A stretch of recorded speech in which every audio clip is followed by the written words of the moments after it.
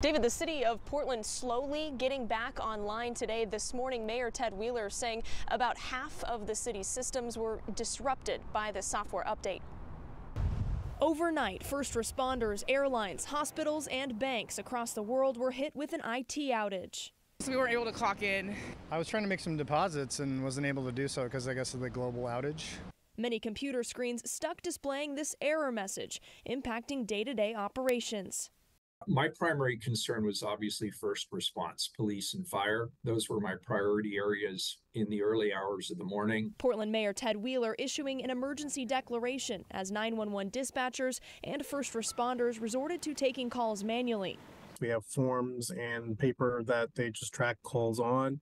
Similarly, within police and fire bureaus, they do the same thing. We have 487 systems, 266 of which were impacted.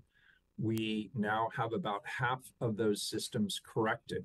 The system outage was caused by a cybersecurity company called CrowdStrike. The system was sent an update, and that update had a software bug in it and caused an issue with the Microsoft operating system. CrowdStrike CEO George Kurtz speaking on the Today Show Friday morning, saying they're resolving the issue. And it's why we're here to make sure that every customer is fully recovered, and we're not going to relent until we get every customer back to where they were. The city of Portland slowly coming back online, assuring everyone that 911 calls, emergency response, and other public services are not affected.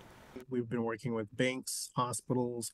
There have been some impacts to some of our hospital systems, but no life safety or patient care functions were interrupted. Providence, Peace Health, and Legacy hospitals say they're also dealing with the outage and are focused on prioritizing patient care.